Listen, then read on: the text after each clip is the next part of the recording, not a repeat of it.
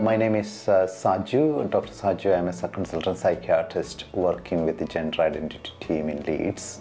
Well, it's a busy job because, as you know, that there are a lot of people with gender dysphoria nowadays coming to seek help. So that means that we have got lots of people approaching for help.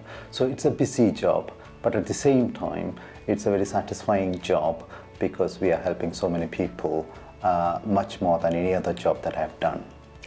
Well, it's always personal stories that motivates me because each person is different, and in psychiatry I was touched by various people's life stories, and each time when I'm going to see a patient, it is the story of the person and their family background and their personal journey of overcoming their difficulties that gets me up in the day. The Gender Services incorporates a fully biopsychosocial development of a person. So whichever career path you are on, it is bound to satisfy you. As a medic, I get satisfaction from the biological angle.